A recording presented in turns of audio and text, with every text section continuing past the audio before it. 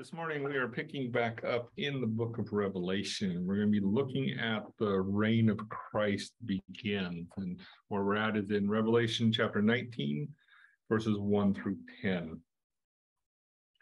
Now, prior to this, we were looking at the destruction of Babylon and all that's involved in the destruction of Babylon in chapter 18. Where God is calling his people, he's instructing them to actually leave Rome because Rome is going to be destroyed. It's going to be completely destroyed.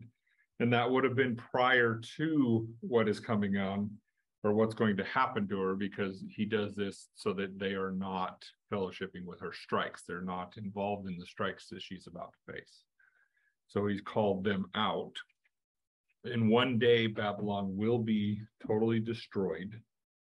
And it's not just the city of Rome will be destroyed. It is along with the city of Rome, or really we should probably say it the other way around, along with the religious system, which is Babylon, the city of Rome is also going to be destroyed. And we looked at the significance of where it's repetitive in some of the statements. Fallen, fallen, whoa, whoa. There's some actual significance to those. It's not just repeating things because we see it actually in the repetition and the way it's used, really showing that there's two different things that are actually falling at that time. We have the religious system that's being utterly destroyed, and we have the city itself that's going to be destroyed. And then we were looking at the rejoicing of the heavens, and the blood of the saints and the apostles and the prophets were found in her. Now, of course, the saints here is talking about the tribulation saints, along with apostles and the prophets, which would be New Testament prophets, is where the focus is on that. And of course, we see God righteously judged her. He rewarded her justly for what she did. And that does actually indicate, because she's going to be paid back double, that her fall is going to be extremely violent. So violent that the kings of the earth and the merchants stand far off. They're afraid because it's so destructive. This is what's going to happen to her. Now we come to really a section where there's 4 hallelujahs, and in this we have 2 specific hallelujahs that relate to the harlot and her being judged, and this is in Revelation chapter 19, verses 1 through 3. So in Revelation chapter 19, verse 1, we see that salvation is of our God. He's the one who brings salvation. And after these things, I heard a great sound of a crowd of many in the heavens saying, Hallelujah, the salvation and the proper opinion and the inherent ability of our God. Now remember, in the context, after these things is after the destruction of Babylon. And we did, in going through that, do want to remember that Babylon is not destroyed mid-tribulation period.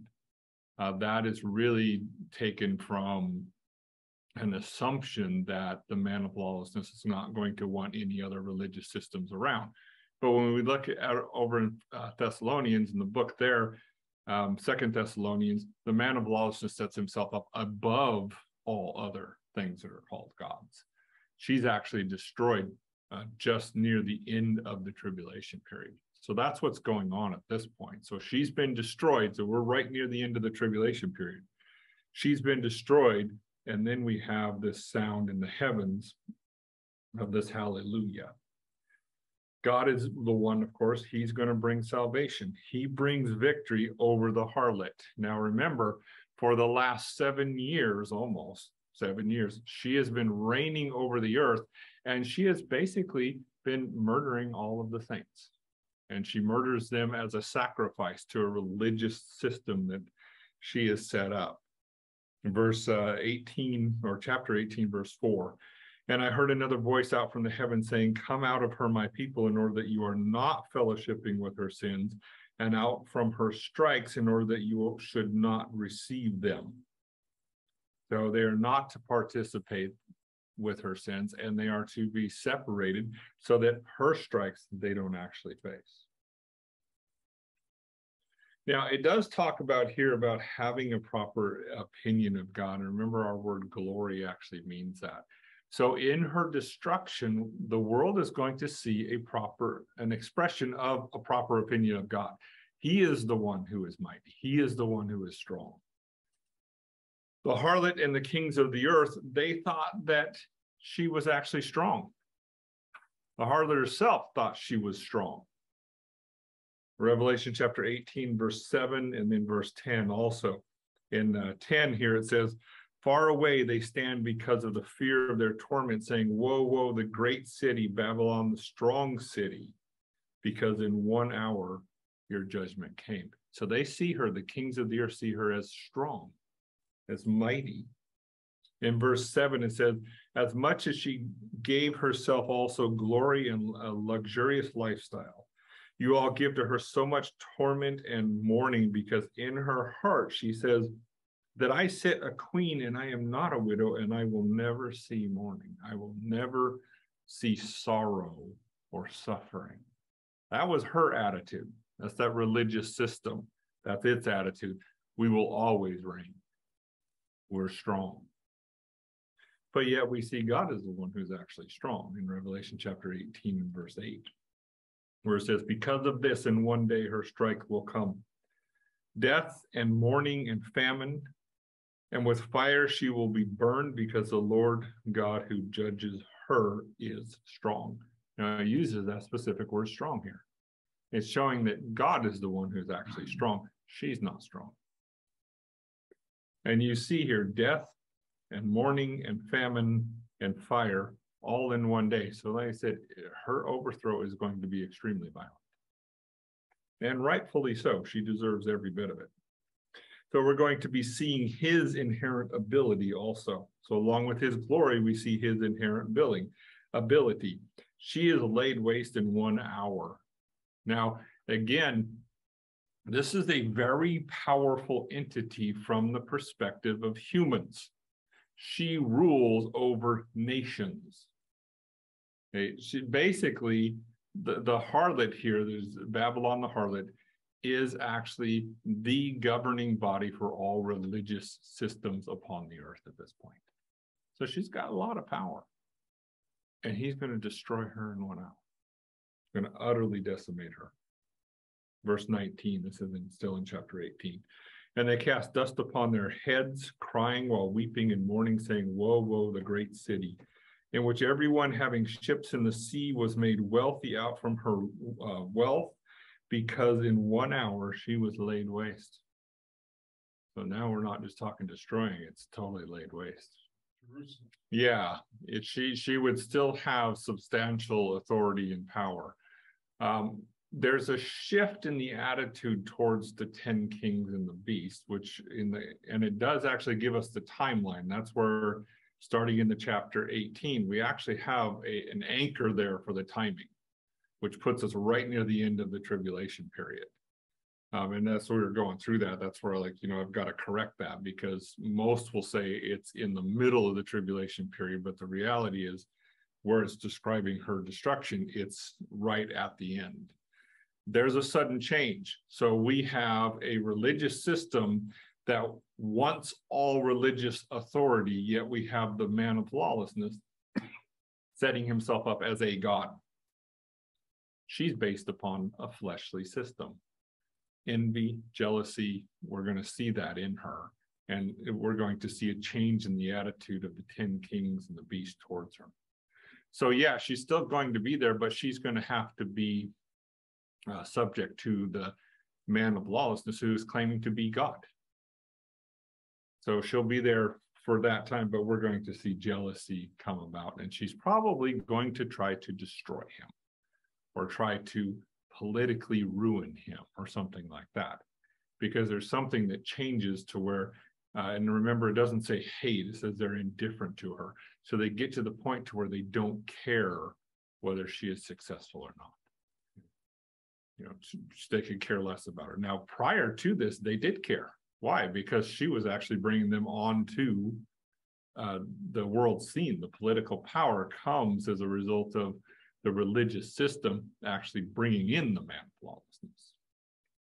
So yeah, scripture, the way it describes it, she will actually still have substantial authority over the nations in a religious sense, while the man of lawlessness is setting himself up as God during that first or that last 3.5 years. And I would agree with you, and that's the way that I had always seen that. But in going through chapter 18, I'm like, no, we have an anchor of time you can't ignore. Because that's the one thing about Revelation is you have to pay attention to where are things stopping and starting and shifting, because they're shifting all the time.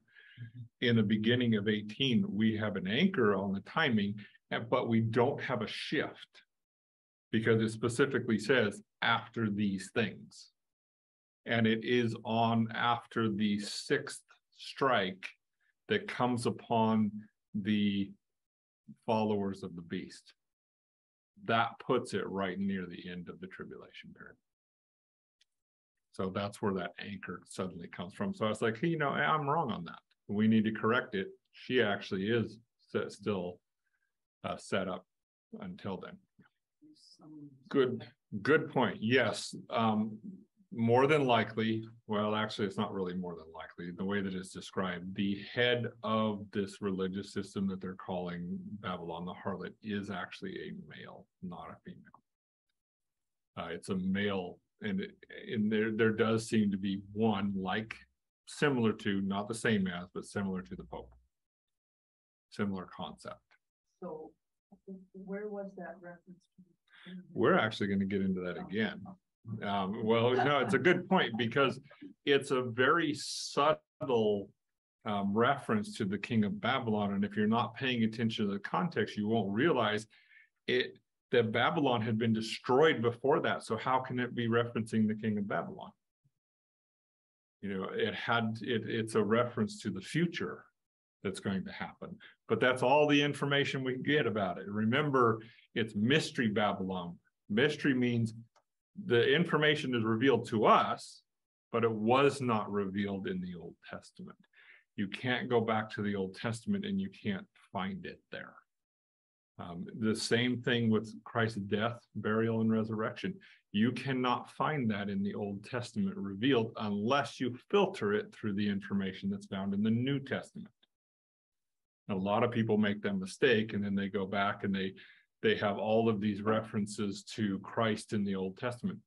Jesus was never referenced in the Old Testament. Other than the fact that the Messiah would come, and there's a few areas where now that we have more revelation, we can see what God was talking about.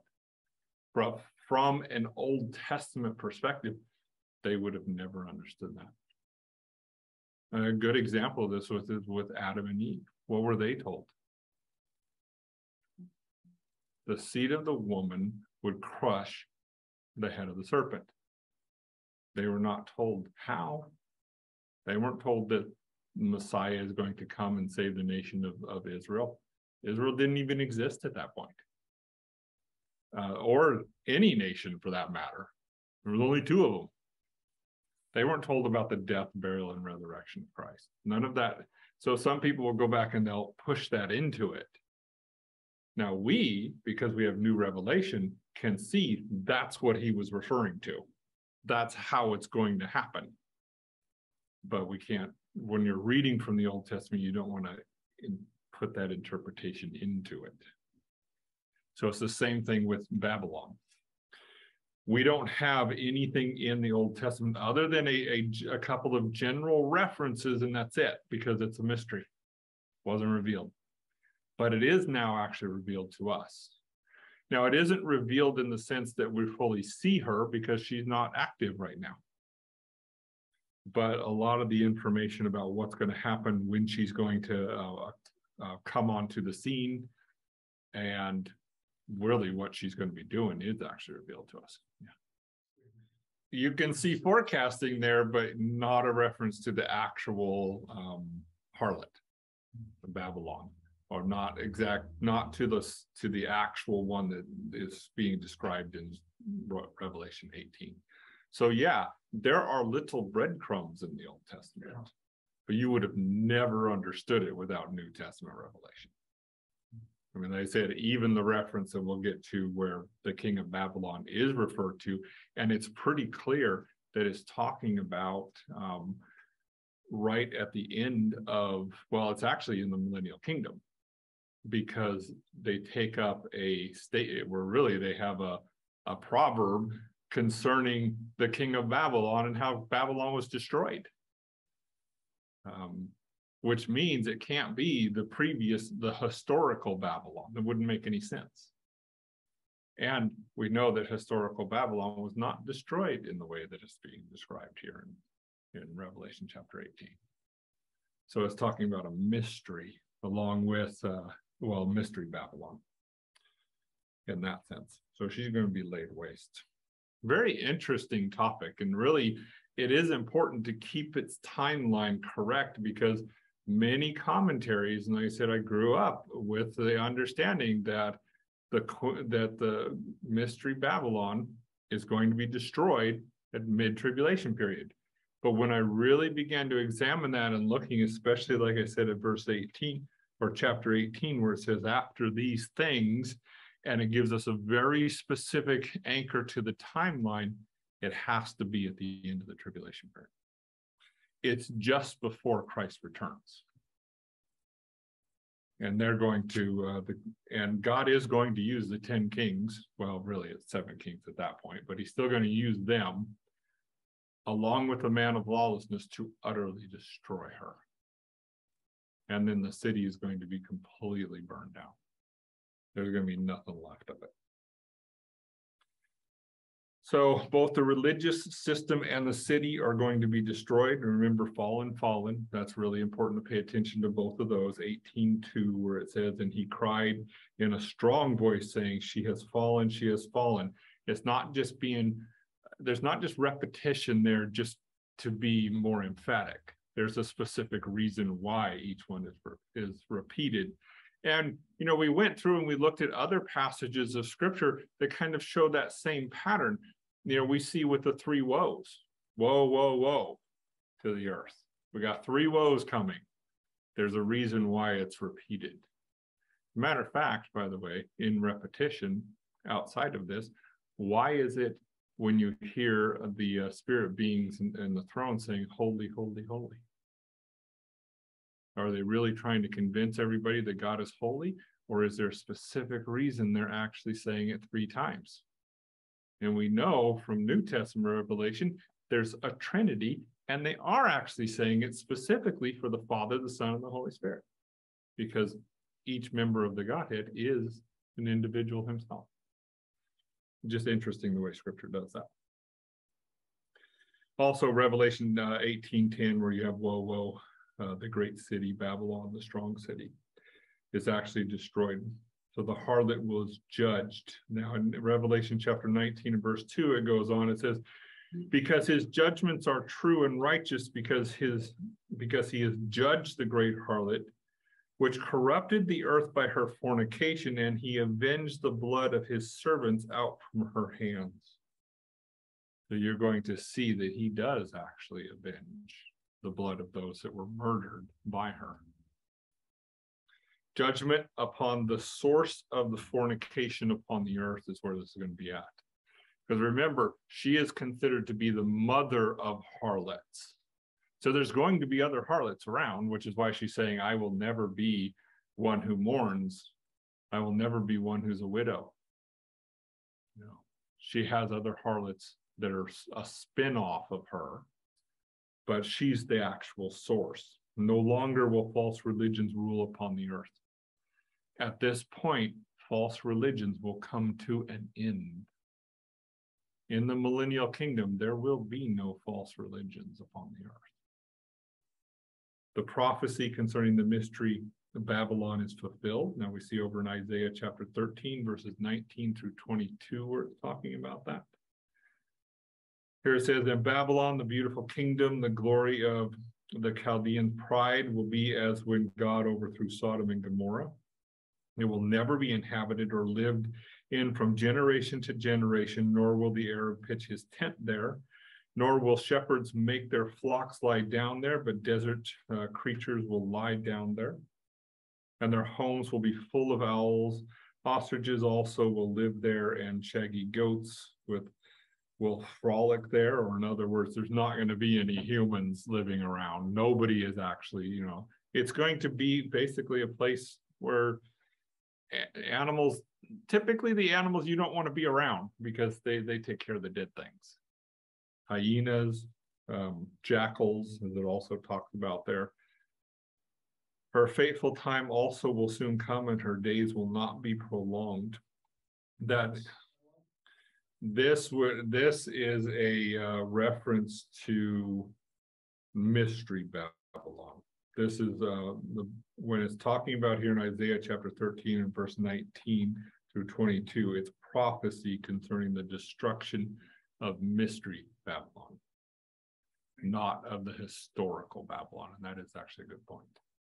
Historical Babylon never was destroyed this way. You don't see that in history. But as we just got through in chapter 18, the description of the way that the Mystery Babylon is going to be destroyed is exactly this. Nobody during the millennial kingdom is going to enter that area, ever. It's going to be completely given up. And we also see that a little bit like later. He has avenged the blood of the saints. Now, this would be the tribulation saints at her hands. Remember, these saints are the ones who she slaughters, and she slaughters them as though she's doing religious service to God. Romans chapter 12 and verse 19 talks about this. Do not take vengeance for yourself, beloved, but give a place for wrath, for it is in a state of having been written, vengeance is mine, I will repay, says the Lord. We know that statement, but sometimes it's really hard to wait. But yet, we are given a picture of when this is going to actually come about. God is going to avenge the blood of the saints. The saints do not need to avenge their own blood. He's going to utterly destroy them and keep his word. Then we have hallelujah again. The harlot's smoke ascends into the ages of the ages. Revelation chapter 19 and verse 3. Actually, I think this is the second hallelujah. And a second hallelujah, they said, hallelujah, and her smoke ascends into the ages of the ages. Now, obviously, this isn't going to be literal smoke from the city, but it is going to, as we see, there's a reference to her judgment will be a proverb in the millennial kingdom. Revelation chapter 14, verses 4 through 7 is where we see that. I said Revelation, didn't I? I mean Isaiah 14, 4 through 7. So in Isaiah 14, starting in verse 4, it says that you will take up this taunt against the king of Babylon and say how the oppressor has ceased and how fury has ceased. The Lord has broken the staff of the wicked, the scepter of rulers which used to strike the people in fury with unceasing strokes, which subdue the nations in anger with unrestrained persecution. The whole earth is at rest and is quiet. They break forth into shouts of joy. Now, if you follow in the context here, you go back in Isaiah chapter 14, Israel is at rest in the millennial kingdom when this is actually described. So it's not describing historical Babylon. It is describing really a Babylon that's in the future. That is one of the very few references in the Old Testament that we see to Mystery Babylon. But again, they wouldn't have understood it because they didn't have enough revelation. We understand it because as we go back, we see in the timeline, well, this can't be referring to the king of Babylon, the historic one, because that's already been destroyed. And Israel is now at rest, but yet they're going to take up, here it says a taunt. It's really going to be a proverb against the king of Babylon. And that would be Mystery Babylon. Then it goes on to talk about the fact that the rule of our Lord has begun. And this is in chapter 19, verses 4 through 6. The 24 elders instructing others to praise the Lord is where we start out with. Now, remember that 24 elders is the church. And the 24 elders and the 4 living creatures fell down and worshiped God who sits on the throne, saying, Amen, hallelujah. 24 elders, like I said, are a representation of the resurrected church. And we see this over in Revelation chapter 4 and verse 4. When we were going through there, we also looked at the details that are given about the 24 elders, and they are specific to only what the church receives, the crowns. Very important to pay attention to. That's actually only something the church receives. So in Revelation chapter 4, we have a picture of what's happening in the heavens after the rapture, after the church has been fully resurrected, and actually then changes into the bride at that point, the bride of Christ. Around the throne were 24 elders, and upon the thrones I saw 24 elders sitting, clothed with white garments and golden crowns on their head. Now remember, your word crowns there is the Stephanos, the victor's crown. Who are the ones who are victorious? They're the ones who believe that Christ died for their sins, was buried, and rose again on the third day. Hallelujah, by the way, is a command to praise. It is not praise. So when you hear somebody say hallelujah, you should follow that up with some praise, not a repeat of hallelujah. You know, the way it's used today is really very inappropriate because it's hallelujah, hallelujah, hallelujah, but nobody praises God. Nobody responds properly to it. So what is being said here is to get others to respond and praise God. So when they say hallelujah, it really is a command saying you praise God. So let's praise it. What is praise? It's the fruit of our lips confessing his name. Hebrews chapter 13, verse 15. This is where it gives us a definition. If you have a translation that uses the word thanks, giving thanks, it's a bad translation. You need to change it to the word confess. Because some of our translations over in Hebrews chapter 13, verse 15 will say the sacrifice of praise, which is giving thanks to his name, but it's actually the word confession, and it's important to pay attention to because confession means to say the same thing, and name is talking about character. And while we're in the third heaven at this point, so it would be to those who are in the third heaven where you have a response. Now, it's not just the church, because we also have many tribulation saints who are up there at this point. So, and more specifically, when in relation to the harlot, you have those who were actually slaughtered by the harlot below the altar. So they're there at this point, and this is where you have that hallelujah response. Not to mention, we also have untold amounts of spirit beings that are watching this and learning about God as a result of it. So yeah, we're going to have that response to all of them. All of God's servants and the ones fearing him were instructed to give praise. And this is in verse 9. And a voice from the throne came saying, you give praise to our God, all his servants and the ones fearing him, the little ones and the great. So we get specifically where this is coming to. Now here, it doesn't use the word hallelujah. By the way, hallelujah is actually a transliterated word from the Hebrew. So it's not actually translated. But here in verse 5, it actually uses the word praise, which would be how you would translate it. You give praise. So it actually literally gives us the proper interpretation of it. Our God, the Almighty, has begun to reign. This is in verse 9. And I heard a voice of a large crowd, also as a sound of many waters, also the sound of strong thunders. Hallelujah, because our God, our Lord, the God, has begun to reign. Now, the timing here, again, is something that's very important to pay attention to.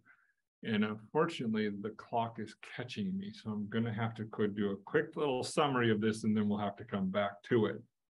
It's important to pay attention to the timing, because it is not saying that the Lord God reigns. It's actually looking at the very beginning of his reign, which means we're still in the third heaven And the tribulation period it's coming right at its end. But we still have the man of lawlessness here on earth. When this happens, when does it begin? When Christ asks the Father for the nations. And the Father says, they're yours, go take them. How does he do that? He returns and he wages a righteous war against the man of lawlessness and the nations, and he destroys them. So that's what's about. So right now in chapter 19, verse 6, we are focusing on the very beginning. So we're still in the third heaven. So some of the things that are going to be happening at this point, we're still focused there in the third heaven. We're not yet down here on us. Beast is still alive. Beast is still alive at this point. Yep. Beast, the false prophet. And they're still, you could say to some degree, ruling over the earth. Right, basically around about this time, we have the massive army coming up the river Euphrates. Because remember that whole, the Battle of Armageddon, that whole thing does not start with them attacking God. It's really a fight among themselves where they realize, hey, the problem is Jerusalem, not us. Then the kings it starts as a big war, which we'll get into more detail on that. But we got a break now for communion, so we're going to go ahead and break.